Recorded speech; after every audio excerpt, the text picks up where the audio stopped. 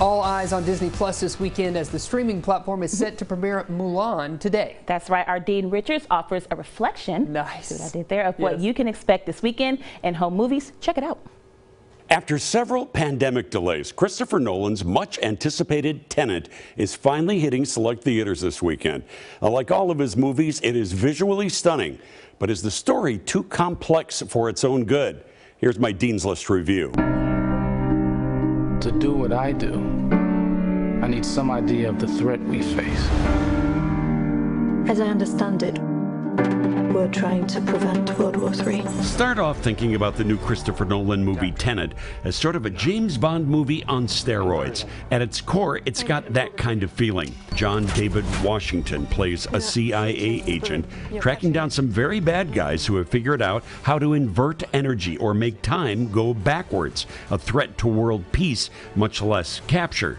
Decorating this basic premise is some of the most imaginative cinematography that you've ever seen, but also a storyline that's unnecessarily complex with the addition of director Nolan's preference to use unenhanced natural sound that's often difficult to understand. Both things make the plot very difficult to follow. I guess if I saw the movie several more times, I'd get it, but you shouldn't have to see a movie several times. You should also feel something for Washington and his co-stars Kenneth Branagh, Elizabeth Debicki, and Robert Pattinson. The warmth of Tenet is lukewarm at best.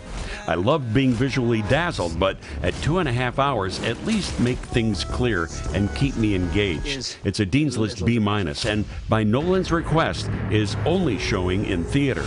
What is your name, soldier? Hua Jun, Commander, son of Hua Zhou. We're going to make men out of every single one of you. Disney's gone ahead and turned another of their animated hits into a live-action adventure. This time it's 1998's Mulan, about a young woman who poses as a boy in the Imperial Army to save her father's life and bring honor to her family. Exceptionally written and produced, Mulan winds up being one of Disney's best adaptations, balancing an exciting martial arts adventure with the story of Chinese tradition, of family, loyalty, and love, but especially an empowering tale of a woman's spirit to do whatever she sets her mind to do.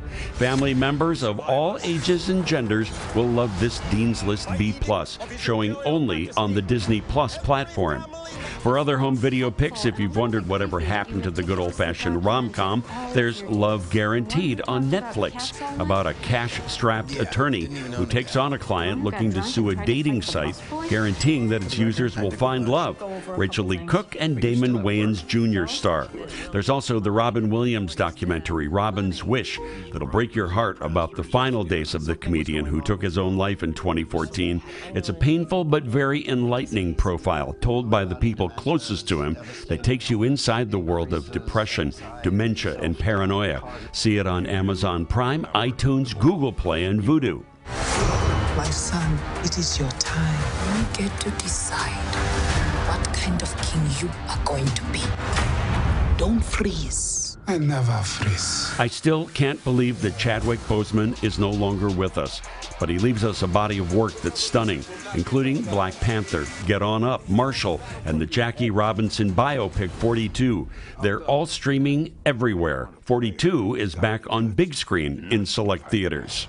In Chicago, I'm Dean Richards.